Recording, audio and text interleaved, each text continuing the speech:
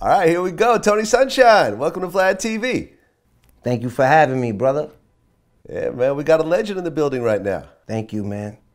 Thank you. So let's start from the very beginning. You grew up in the Bronx. I'm a Bronx native, yup. So this was the 80s, I guess? I mean, I've been in the Bronx almost my whole life. Yeah, no, but I'm saying like in your teenage years, that was like the 80s. 90s. 80s, 90s, okay. Don't make me seem like an old guy, Vlad. Don't do that to me, baby. All good, the 90s. So what was the Bronx like during that time? I mean, what can I tell you? The Bronx in the 90s was a pretty tough place to grow up in. You know, lots of drugs and you know, the crack epidemic and things of that nature hit. So, you know, it's pretty much survival of the fittest. And, you know, it was hitting everybody's home, including mine. I mean, thank God my mother never got addicted to any heavy drugs that I remember, but it sure affected the way we lived and the neighborhood and things of that nature. So it was pretty rough. What do you think was the worst thing that you saw from the crack epidemic? I mean, you know, I grew up with an alcoholic stepdad, you know, and he pretty much secured the bad times, you know. So we had to go through a lot of shelter systems and stay with a lot of different people coming up and growing up, and I had to see a lot of different things. You know, I had to see a lot of different people that I loved go through a lot of different changes and things like that, you know? Yeah. I mean, did you get involved in the drug game yourself? You know, as a youngin' coming up in the hood and trying to survive, and you dibble and dabble in a couple of things, but I won't sit here and lie and say I was a kingpin or you know, I haven't made hundreds of thousands of dollars, but you know, we did what we did. Yeah, just sold some money to get sneakers and so forth. Shit like that. Shit like that. I feel you. Well, you actually knew Pun since you were a little kid. You grew up around him, right? I grew up in Forest Projects, which is pretty much Joe's neighborhood as well. So I grew up around Joe and his guys. You know, I grew up admiring what they was doing and how Joe was moving, you know, as far as the DITC thing and you know, Pun came later on, years later, and you know, he used to play basketball in 23 Park with the other guy, and you know, and so somebody introduced us, you know, and I sang something for Pun, and he took a liking to what I did, and none of us were really professional at the time. We were just a bunch of guys having dreams and, you know, things like that. So, yeah, Pun was definitely my guy, but I didn't grow up with him. I grew up in Forest Projects around Joe and his guys. Well, when you mentioned that Pun was playing basketball, I don't think people realized that Pun used to be skinny. He used to, you know, look more like you than the Pun that, you know, people know him for. Right. Pun. So I remember seeing Pun in the neighborhood when he was sort of a fit guy, you know, and then I remember him disappearing off the scene for a while. And when he came back, he was like, you know, almost like 300 pounds. But he was still shooting that ball like a pro. Like, he was running up and down the court, and, you know, he was a Golden Glove boxer. He boxed, and, you know, so he stood active at the time. So, yeah. Okay, so, like, Big Pun was legendary for the jokes. Right. And the practical jokes. The worst. Just the crazy shit. Like, if you could really remember just the stupidest, silliest thing that Pun ever did. So, man, there's just so many incredible, funny stories, but I'll tell you one that really is crazy. So, there was this young boy, you know, and I'm not really the abusive type of individual, so I won't throw his name out there like that.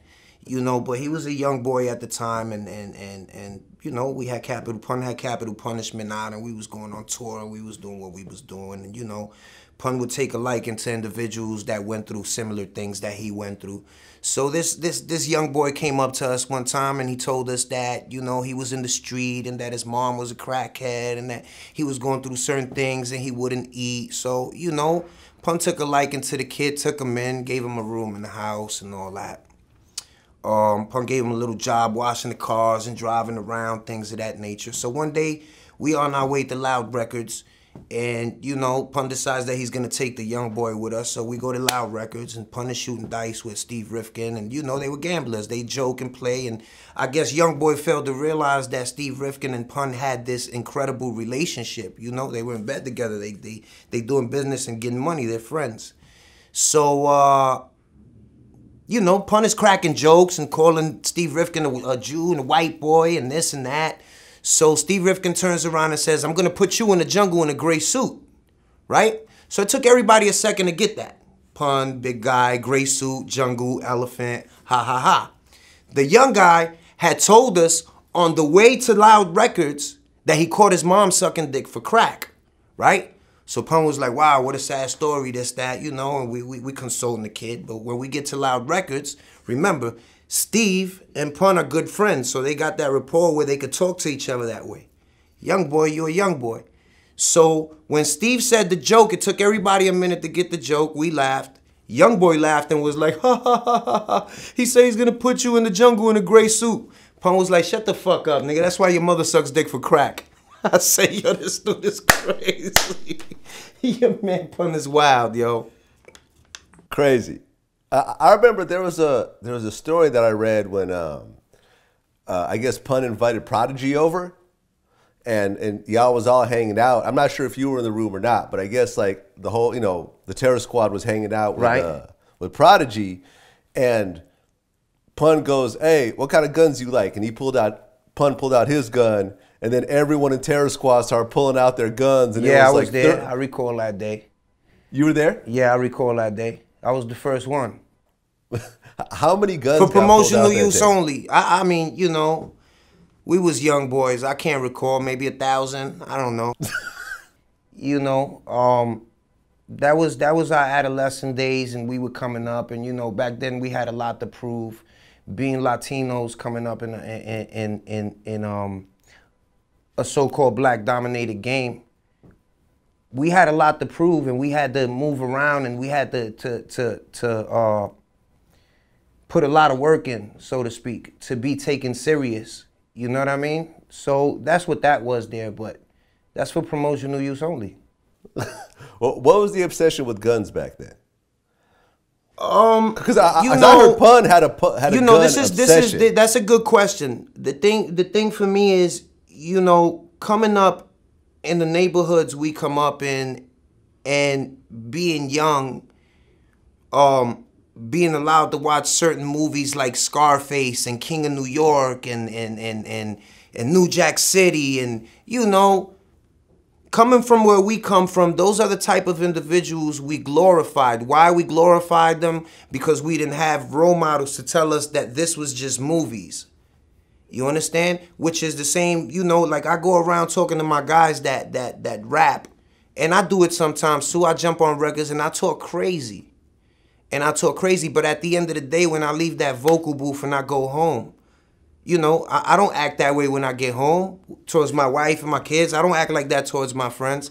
So that has a lot to do with it. You know what I'm saying? The obsession with guns is what we're taught and what we see and what we're trained to act like. You know what I mean?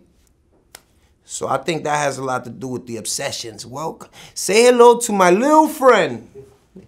Well, yeah, I mean, because you guys were called the Terror Squad, but that was not a made-up name. You guys really were. Yeah, well, I was sort of the baby. You know what? You know what, Vlad? I can't sit here and act like I'm a super thug because I'm not. I can't sit here and claim to be a gangster because I'm not.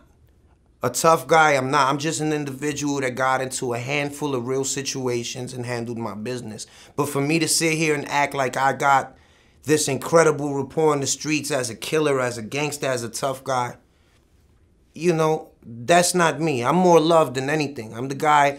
I'm the guy that shows love and everybody loves because I'm a good dude. You know? Well, yeah, no, but I'm just saying, as a crew, like no one could really fuck with y'all. Because I remember, yeah, I think we were serious about ours. Like Peter Guns, I interviewed him, and on camera, he told me a story about, like, I think y'all was at the Apollo. We were performing at the Apollo Theater. And me and Pun was standing next to each other. We were doing Cross Bronx Expressway. And Ice kept coming out of the balcony. It missed me by an inch. Kept coming, missing me, but like somebody up top was throwing ice at me and Pun, throwing ice at us. And I remember pointing up in the balcony saying, yo, homeboy, I see you. Don't get fucked up throwing that ice out the balcony. Because, you know, it was like a bunch of goons on Pun team from the Bronx and our team. Pun said, in 5 seconds, he's coming out of that balcony. In 5 seconds, this dude came flying out the balcony. I can't make that shit up. Pun had sent his dudes up there, and they climbed up the balcony and tossed them out the balcony. Yeah, we got banned. We got banned from the Apollo because of that, you know. But in our defense, we was having a good time. The crowd was enjoying what was going on. And, you know, we had this guy up there, for all we know, he snuck some drinks in or something. He was drunk, throwing ice. And, you know, Pun politely asked for the lights to turn on. And, you know, he said in a very serious tone of voice, I am not a rapper. If someone throws another piece of ice off that balcony, the whole top balcony is getting fucked up. And that person thought it was a joke. Till the lights came back on and he seen a couple of Spider-Men. You know, but that's that again, that was just what we had to do back then to be taken serious. You know what I mean? I don't recommend it. I don't recommend it.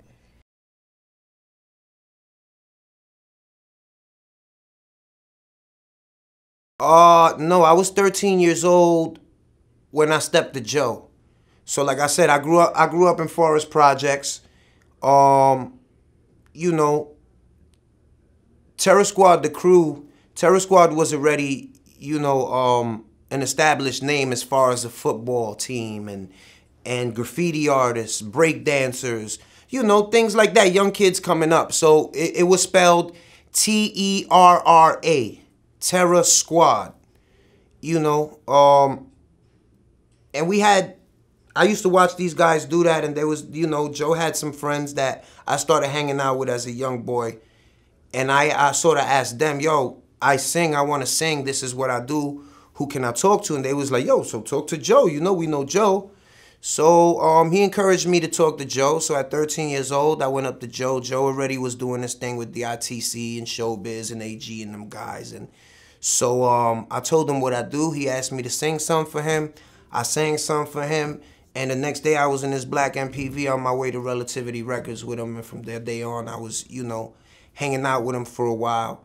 He took me to go see High Five when High Five was popping, you know, to try to get me a deal back then. But I was a young knucklehead, you know, and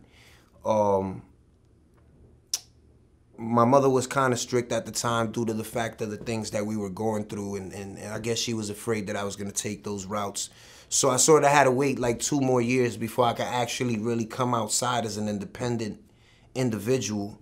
So I had to wait my turn. So by the time I came out, Pun was already back on the scene, shooting basketball out there, and going back and forth. And maybe a few months after that, I met Pun and talked with Pun and the other guy, and they formed Full Eclipse.